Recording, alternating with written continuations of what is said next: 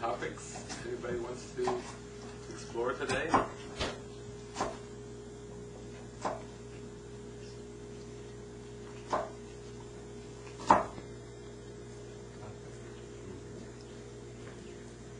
do you move past pain in the body?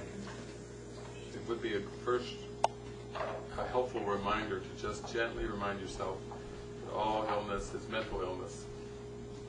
And therefore all pain is mental pain. So it really is a psychological condition, and the ego immediately wants you to think of it as a physical condition, because there's a line in the Course that says, don't ask the Holy Spirit to heal the body. Now when you first read that, that can seem like, well, that seems like a reasonable request for the Holy Spirit. You know, if I have a migraine headache or a throbbing knee or a sore elbow or something, you know, and I'm making a prayer to God for help, that seems like a pretty reasonable request. You know, take this pain away from me.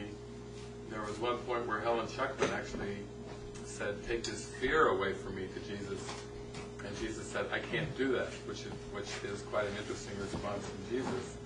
Because he said that would be interfering with the most basic law of cause and effect, and that would be interfering between your thoughts and their effects. I can help you with the conditions of how you set the fear up and show you that really they're unreasonable and that you would do well to let go of them, but I can't even take your fear away. You know, in the end, it's not, the ego says we're lost and that we can't be saved, or that something outside of us needs to save us. And basically Jesus is saying, well, indeed, you do seem to be lost, but you have the answer within you. You know, you are not helpless. And a lot of times Christians will point and say, Jesus, save me, or Jesus, do something, take my guilt away, or whatever. But they're not really willing to take that passage from the Bible about, you know, the continual renewing of your mind, you know, and doing the inner work. And you can't just appeal to Jesus and say, you know, do it for me. You can do it with Jesus, but it involves Jesus getting in there and showing you what the conditions are that you've set up using the ego, and then letting go of those conditions, and then the pain disappeared. So, but if you seem to be experiencing body pain or intense body pain, already the mind is in a state of fear. Because it's gone off into that condition.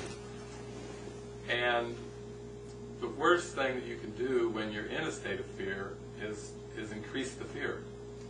And that's why there's been a lot of reaction to Christian Science and some of the rumors about Christian Science and Mary Baker Eddy, where they said, oh, these people, the children were in grave danger of sickness or death and needed medical attention, and these parents simply did nothing to help them.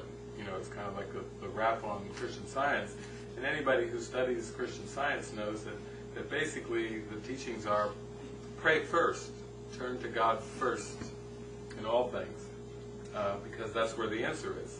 Of course, if the problem is a psychological problem of believing you've separated from God, the answer is going to come through the power of prayer and opening and listening to the Holy Spirit. And so that's all that's about. But what we would say is, and we would call magic in Course in Miracles terms, like taking a painkiller, or doing some kind of alternative treatment on the body, or using some kind of means, like even surgery or something, so on and so forth, to reduce the pain. Jesus calls that magic, and he says there's nothing wrong with magic. So it's not like it's like a sin, or it's an error, or it's evil, you know, to use any of those things. It's just that the belief that magic works does perpetuate the belief in the magic. So, you know, if you're constantly using magic, whether it's diet or exercise or alternative healing or medications, drugs, massage, any one of enormous varieties. In fact, if you seem to be cold and you put on a winter coat and a sweater, that's magic. So we can expand our definition of magic. And if you're too hot and you put on your bikini or your swim trunks and you go splashing in a swimming pool, that's magic. So magic is a huge topic there. We're not just trying to say drugs are magic, but we're putting it in anything that you do where you give belief to the world of form and images in order to bring you into a better condition, a more comfortable condition. That would all be considered magic. And there's nothing wrong with it, except that as you go deeper with your mind training, of course you want to get into the miracle, because the miracle is what's going to eliminate the pain or the guilt or the discomfort entirely. The solution is God.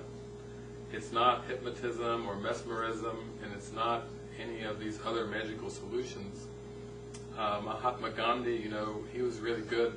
He was in prison so many years, but he wrote a lot about his vegetarianism, but he used a lot of herbal cures for many things instead of more like straight medicine. But those would all be magic too. And the deeper you go into it, you start to realize, okay, I'm not going to beat myself up, and I'm not going to feel guilty in the least bit about using the magic. But if I use the magic, whatever I'm guided to use, that's beautiful. And I really want to go deeper and get at the guilt that produced the symptoms or produced the pain in the first place. Because that's going to free me from it entirely.